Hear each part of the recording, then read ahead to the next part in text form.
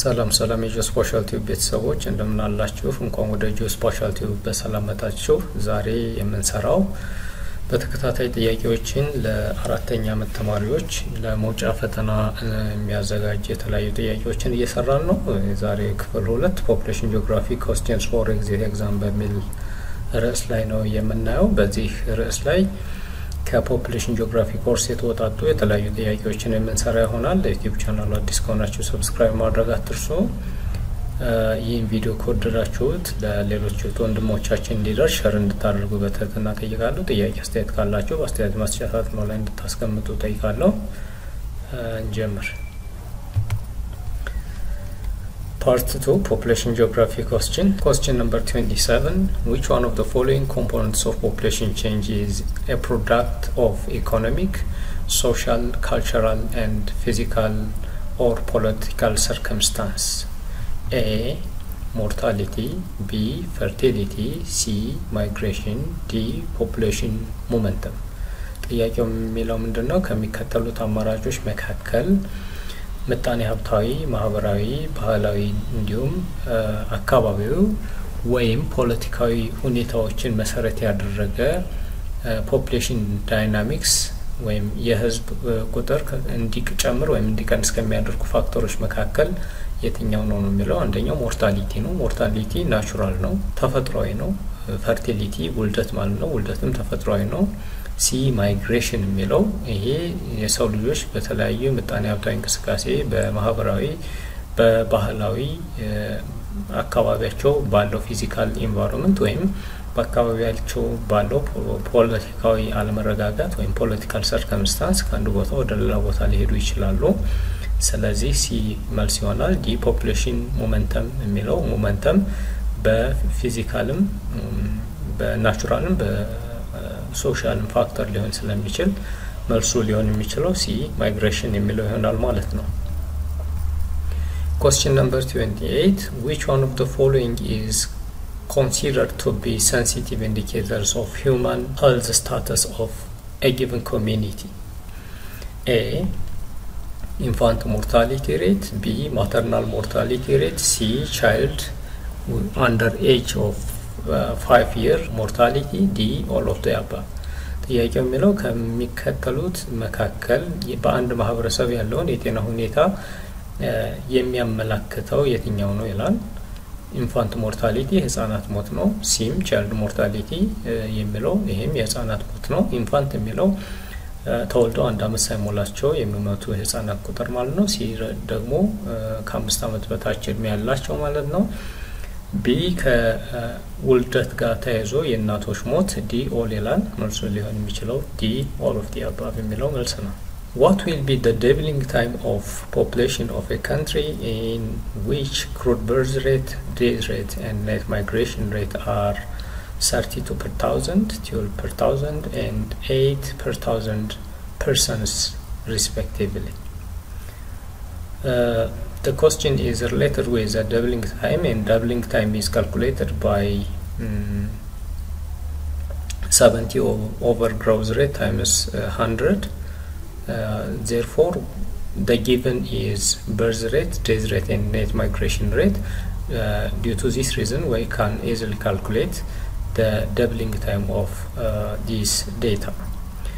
ይሄ ጥያቄ የሚለው በአንድ አካባቢ ያለው የውልደት መጠን 32 ከአንድ ሺህ የሞት መጠን 12 እንዲሁም የፍልሰት መጠን 8 ቢሆን በዛ አካባቢ ያለው የህዝብ ቁጥር ራሱን የሚደግምበት ደብሊንግ ታይም መቼ ነው የሚል ነው። ይሄን ለመስራት ፎርሙላ አለው። በመጀመሪያ እንዴት እንደሚሰራ አንድ በአንድ ነው። ግሮዝ ሬት ማለት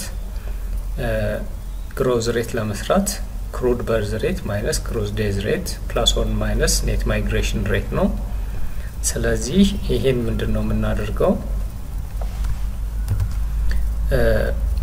ክሩድ በርዝ ሬት የሚለው 32 ነው። ክሩድ ዴዝ ሬት የሚለው 12 ነው። ኔት ማይግሬሽን ሬት የሚለው 8 ነው። እቺ ፕላስ ነው የምትሆነው። ስለዚህ ይሄን ለ1000 ስናካፍለው 0.032 ይሆናል። 12ን ለ1000 ስናካፍለው 0.012 ይሆናል። ፕላስ ይሄን ስናካፍል 0.0 0.008 ይሆናል። ይሄን ስንሰራው አጠቃላይ 0.028 ይመጣል ማለት ነው። ስለዚህ doubling time is equal to 70 over annual population growth rate times 100 አድርገን ስንሰራው 7 ሲካፈል annual population growth rate የሚለው እቺን ቁጥር ሲባዛ በመቶ እናደርጋለን። ይሄ በዚህ ሲባዛ 2.8 ይሆናል። 7 ሲካፈል ለ2.8 እኩል ይሆናል 25 ዓመት የሚለው መልስ ይሆናል። ስለዚህ የጥያቄው ቁጥር 29 መልስ A 25 የሚለው ይሆናል ማለት ነው። Which one of the following was the major sources of demographic data that is recorded about some number of population and a limited coverage? A. Population census. B. Continuous registration system. C. Demographic sample survey. D. Vital registration system. በመጀመሪያ ጥያቄውን ለመረዳት ያክል major sources of population data የሚባሉት census, sample survey እና vital registration ናቸው። ከነዚህ መካከል የተወሰነውን ፖፑሌሽን ወይም ከአጠቃላይ ፖፑሌሽኑ የተወሰነውን ፖፑሌሽን በመውሰድ መረጃ የምንወስድ ከሆነ ይሄም ይባላል ነው። ፖፑሌሽን ሴንሰስ ማለት ሁሉም ማህበረሰብ ሳይደገምና ሳይዘለል መቆጠር አለበት የሚል ኮንሰፕት ያለው ነው። ስለዚህ ፖፑሌሽን ሴንሰስ አይሆንም። ኮንቲኒዩስ ሬጂስትሬሽን ሲስተምም አይሆንም። ዴሞግራፊክ ሳምፕል ሰርቬይ የሚለው መልስ ይሆናል። ዲ ቫይታል ሬጂስትሬሽን ሲስተም የሚለው ይሄ መልስ አይሆንም። ስለዚህ መልሱ ሲ ይሆናል ማለት ነው። Question number 31. All of the following are the main features of census except ከሚከተሉት መካከል ስለ ሴንሰስ ትክክል ያልሆነው የትኛው ነው ይላል። A. Regular dissemination. B. Wider range of data. C. Defined territory. D. Periodicity. E. All. Regular dissemination የሚለው ዴታው የሚሰበሰብበት ጊዜ ሬጉላር ሆኖ መረጃዎቹ ዲሴሚኔት ይሆናሉ። ዋይድ ሬንጅ ኦፍ ዴታ ማለት ማንኛውም ማህበረሰብ ሳይደገም ወይም ሳይዘለል ስለሚቆጠር ሁሉም ማህበረሰብ ማህበራዊ፣ ኢኮኖሚያዊ፣ ፖለቲካዊ ሁኔታዎች ጀመር ያሉበትን ሁኔታ ከመረጃው ጋዘር ስለምናደርግ ይሄ ዋይድ ሬንጅ ኦፍ ዴታ የሚለው ይሆናል። ዲፋይንድ ቴሪቶሪ ህዝብና ቤት ቆጠራ የሚካሄድበት ቴሪቶሪ ይታወቃል። ይሄም ይሆናል። ዲ ፔሪዮዲሲቲ የሚለው ጊዜን ጠብቆ በየ5 አመቱ ወይም በየ10 አመቱ ስለሚደረግ ይሄም ይሆናል። ስለዚህ መልሱ ሊሆን የሚችለው ኢ መልስ ይሆናል።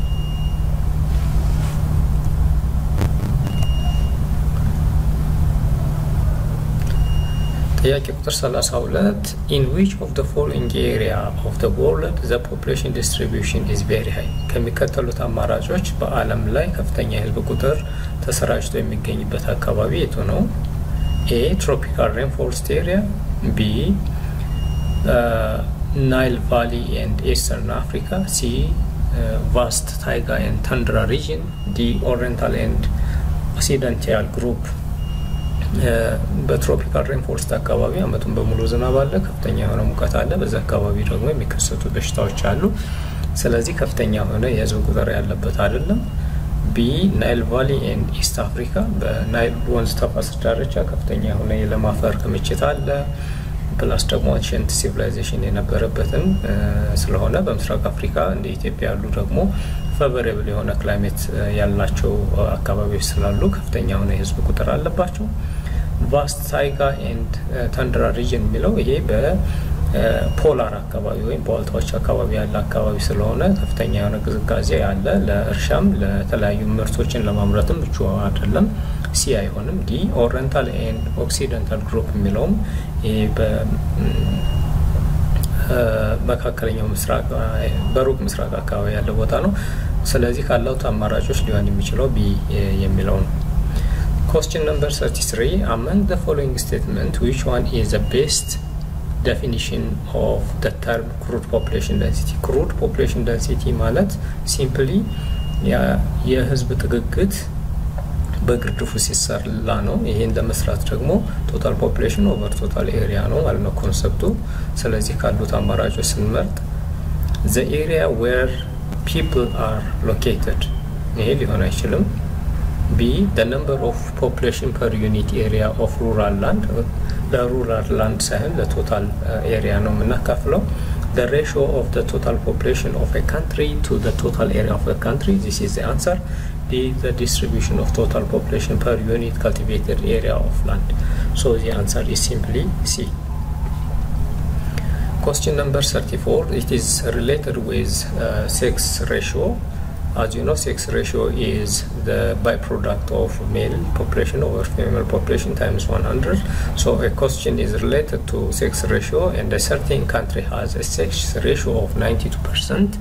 If the female population is 38 million, what would be male population? Based on this, we can easily calculate the population of male and the total population of a country. ጥያቄው ምንድነው የሚለው በአንድ ሀገር ያለው የጾታ ስብጥር 92% ቢሆንና በሀገሪቱ ወይም በዛ ቦታ ያለው የሴቶች ቁጥር 38 ሚሊዮን ቢሆን የወንዶች ቁጥር ስንት ነው? አጠቃላይ የሀገሪቱ የህዝብ ቁጥር ስንት ነው የሚለውን መስራት ይቻላል። አማራጩ A 35 ሚሊዮን 960 ሺህ፣ B 34 ሚሊዮን 960 ሺህ፣ C 34 ሚሊዮን 640 ሺህ፣ D 34 ሚሊዮን 769 ሺህ ይላል።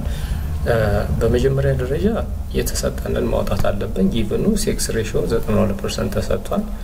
ፊሜል ፖፑሌሽን የተሰጠን 38 ሚሊዮን ነው። ስለዚህ የወንዶችን ቁጥር ለማስላት ምንድነው የምናደርገው? ፎርሙላውን እንጠቀማለን። ሴክስ ሬሽዮ =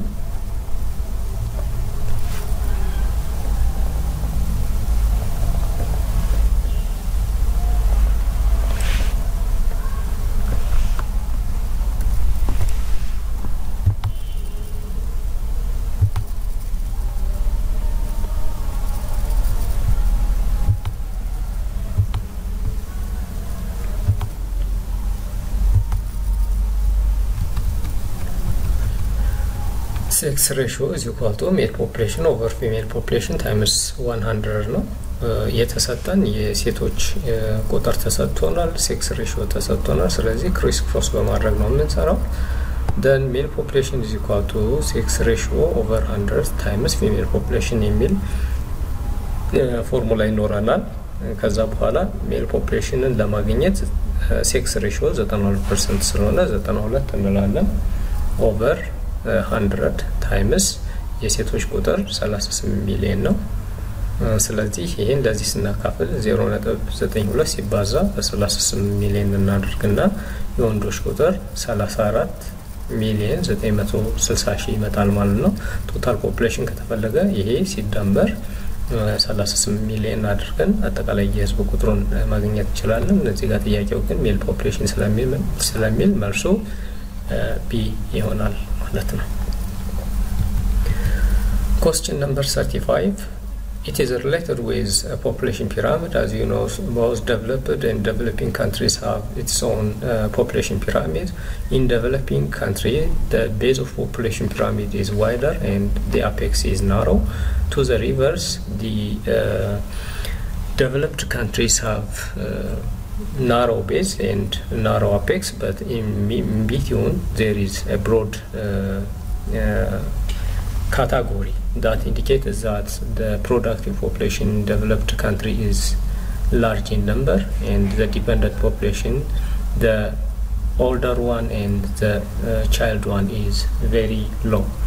ስለዚህ ይሄ ጥያቄ ምንድነው የሚለው የፖፑሌሽን ፒራሚዱ ቤዙ ወይም መሰረቱ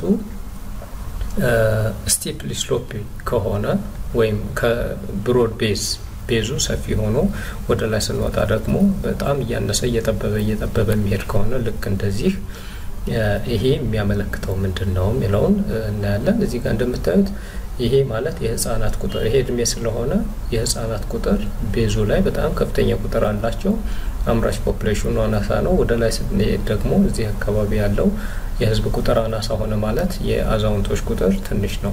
ይሄ የሚያመለክተው ከፍተኛ የሆነ ውልደትና ከፍተኛ የሆነ የሞት መጠን እንዳለ የሚያመለክት ነው። ስለዚህ አማራጮችን ስናይ a large proportion of old age group, large proportion of old age group ማለት እዚህ አካባቢ ሰፊ ቢሆን ይሆን ነበር። ስለዚህ small proportion ነው የሚሆነው። ይሄ መልስ አይሆንም። B, a small proportion of young age group እዚህ ጋር ስትመጡ ስሞል ፕሮፖርሽን አይደለም ላርጅ ፕሮፖርሽን ነው ያለው።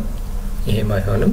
ሲ it shows population pyramid of developed countries። ይሄ የዴቨሎፕድ ወይም ያደጉት ሀገሮች ሳይሆን በማደግ ላይ ያሉ ሀገሮች እንደ ኢትዮጵያ ያሉ ሀገሮች ያላቸው የፖፑሌሽን ፒራሚድ ነው። ዲ a large proportion of child and young people። this is the answer።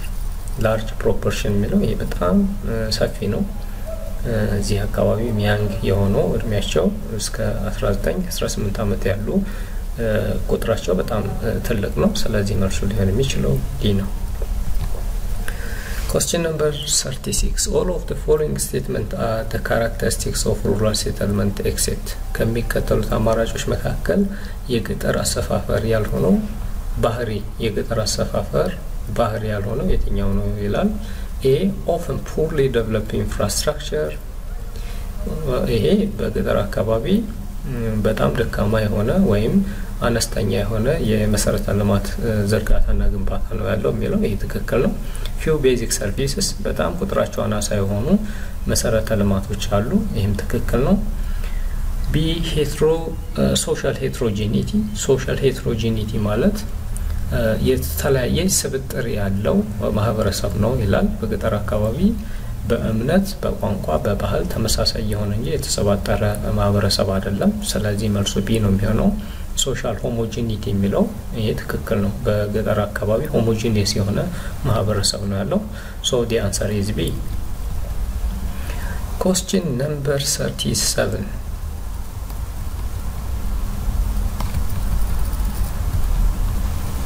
As an umbrella concept, population refers to A people, B animal, C plant, D all። Population ማለት it is a group of organisms። population ብለን የምንጠራው የሰው ሊሆን ይችላል፣ የእንስሳት ሊሆን ይችላል፣ የእጽዋት ሊሆን ይችላል። ስለዚህ መልሱ ይሄ ሲምፕል ነው፣ ዲ ነው። Which one of the following is not true about population geography? ከሚከተሉት መካከል ስለ population geography ትክክል ያልሆነው የቱ ነው? A it is a study of population in spatial perspective. B an investigation into human covering of the earth both in physical and cultural. The area analysis of population with wide range of population attributes. The population attribute is the fertility, mortality, migration, the doubling time. ስለዚህ the answer is C because they are the aerial analysis of population with wide range of population attribute የሚለው ይሄ መልስ ሊሆን አይችልም። it is related to demography ዲፕ የሆነ አናሊሲስ አይደለም እንሰራው። ስለዚህ መልሱ የሚሆነው ሲ ይሆናል ማለት ነው። Question number 39. One of the following scholar is for Urner to establish the population geography as an independent subfield of human geography. Which one? ከሚከተሉት ስኮላሮች ወይም ሳይንቲስቶች መካከል ፖፑሌሽን ጂኦግራፊው ብቻውን ችሎ እንዲቆም ያደረገው ጂኦግራፈር ወይም የጂኦግራፊ ባለሙያ ማን ነው ነው የሚለው ጆርጅ ጆን ክላርክ ዜሌንስኪ ትሬወርዛ the answer is D. This is simply related with the definition and the historical arrangement of population geography. So this is the answer is D. Question number 40. Among the population data source, which one is frequently employed in a case of financial constraint for conducting official count in a given country? በአንድ ሀገር የህዝብና ቤት ቆጠራ ማድረግ ካልተቻለ የገንዘብ እጥረት የሰው ኃይል እጥረት በተለያዩ ምክንያት ብዙ ገንዘብ የሚያስወጣውን የህዝብና ቤት ቆጠራ ከማድረግ ይልቅ ኤስቲሜት ለማድረግ የሚያስችለው ሶርስ ኦፍ ፖፑሌሽን ዴታ ማንኛው ነው የሚለው ሴንሰስ ህዝብና ቤት ቆጠራ አይደለም ሰርቬይ ቫይታል ሬጅስትሬሽን ኑሜሬሽን ስለዚህ መልሱ ሰርቬይ ነው ሳምፕል ሰርቬይ ነው የጉልበት የጊዜ የገንዘብ እጥረት ካለ የናሙናዎችን ወስዶ የህዝብን ቁጥር ኤስቲሜት ማድረግ ይቻላል ለምሳሌ ሀገራችን ኢትዮጵያ በ1999 ዓመተ ምህረት የህዝብና ቤት ቆጠራ አድርጋለች በተለያዩ ምክንያት እስካሁን የህዝብና ቤት ቆጠራ አልተደረገም ነገር ግን የናሙና ጥናት በማካሄድ የኢትዮጵያ ህዝብ ቁጥር ወደ 120 ሚሊዮን ህዝብ ደርሷል ተብሎ እንዲገመት ያደረገው የሳምፕል ሰርቬይ ነው ማለት ነው። Question number 41. Statistical population data analysis, interpretation and forecasting, is it major concern? Demography, sociology, economics, population study. ቢናሲ ሊሆን አይችልም። እንደ አማራጭ population study እና demography ነው። ስለዚህ population data analysis, interpretation and forecasting የሚያዘው ከዴሞግራፊ ጋር ነው። ስለዚህ መልሱ ዴሞግራፊ ይሆናል።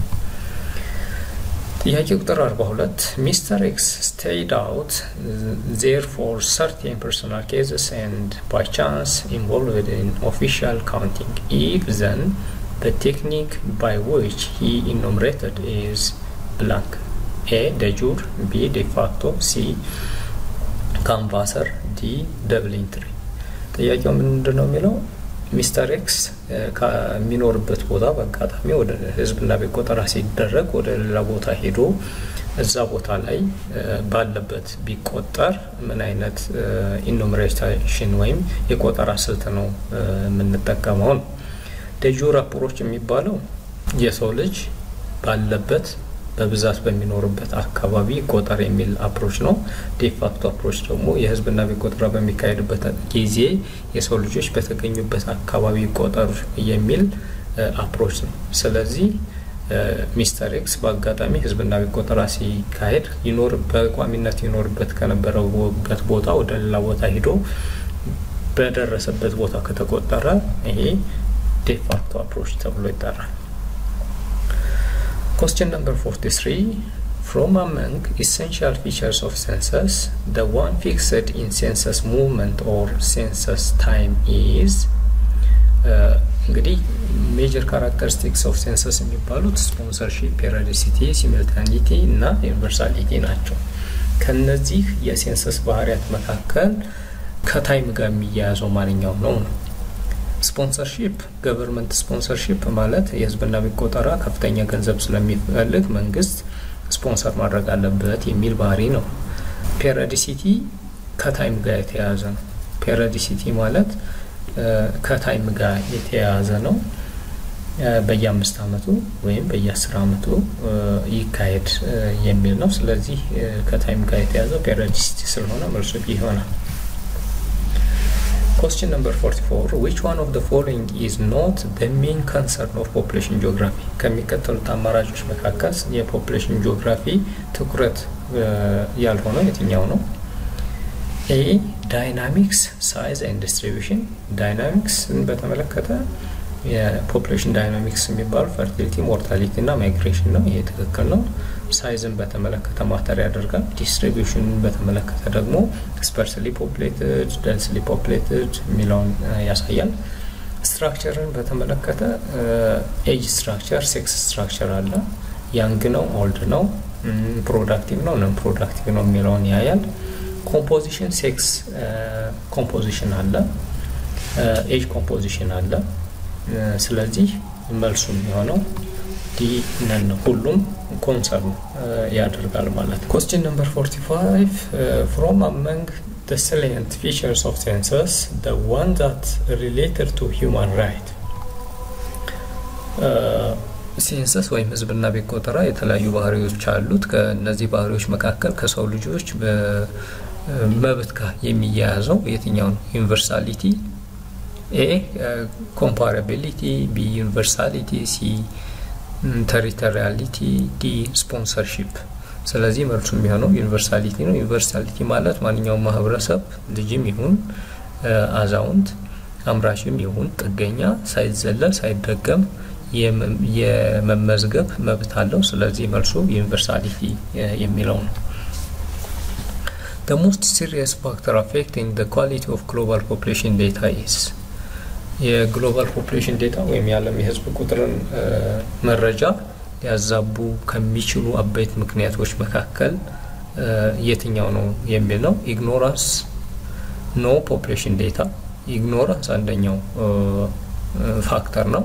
ፋይናንሻል ኮንስትሬንት የገንዘብ እጥረትም ሌላኛው ምክንያት ነው። ላክ ኦፍ ኮመን ፎርማት ፎር ሴንሰስ፣ ዲ ነን። ስለዚህ ሁሉም አፌክት ያደርጋሉ። ስለዚህ serious problem ናቸው ሁላቸውም ማለት ነው።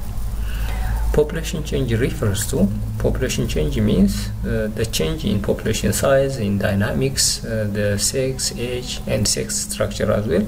So population change refers to a social upliftment, የማህበረሰብ መነቃቃት, B incidence of regional development, ይህም አይደለም, C demographic structure, D all. So the answer is demographic structure. የፖፑሌሽን change እንትን demographic structure ይሆናል ማለት ነው። The demographic balancing or accounting equation does not account for natural increase of a population, net migration rate, population growth rate, D none. ስለዚህ ይሄኛው none ነው ሁሉም ይሆናሉ። Question number 49. Which one of the following is not true about population doubling time? ከሚከተሉት አማራጮች መካከል ስለ doubling time ወይም ስለ ህዝብ ራሱን ስለሚደግምበት ጊዜ ትክክል ያልሆነው የቱ ነው? A. Low doubling time indicates high infrastructure demand.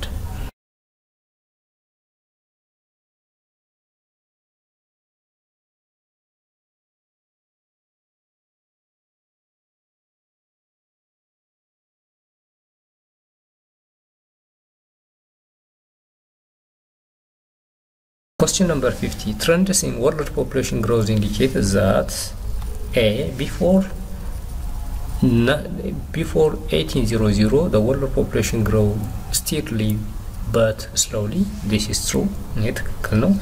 In early 1970s, the world population experienced population explosion. This is correct. It is related with industrial revolution. In 1999, less than 30 years later, the population doubled. D all. So the answer is all. Which of the following is not true about patterns of world population growth? ከሚከተሉት አማራጮች ስለ ዓለም የህዝብ ቁጥር እድገት ትክክል ያልሆነው የትኛው ነው? The net increase in the world population is observed in developing region. B. Lower death and lower birth rate in Europe. ይህ ትክክል ነው። በአደጉት ሀገሮች የሞትና የውልደት መጠን ዝቅተኛ ነው። Higher birth rate and death rate in Southeastern Asia and South Central Asia. ይህም ትክክል ነው። በማደግ ላይ ባሉ ሀገሮች የሞትና የውልደት መጠን ከፍተኛ ነው። D. Developed countries experience little or no population growth. ይህም ትክክል ነው። ስለዚህ ትክክል ያልሆነው መልስ የሚሆነው A ነው። Question number 54. From the perspective of factors affecting population distribution, one is wrongly paired.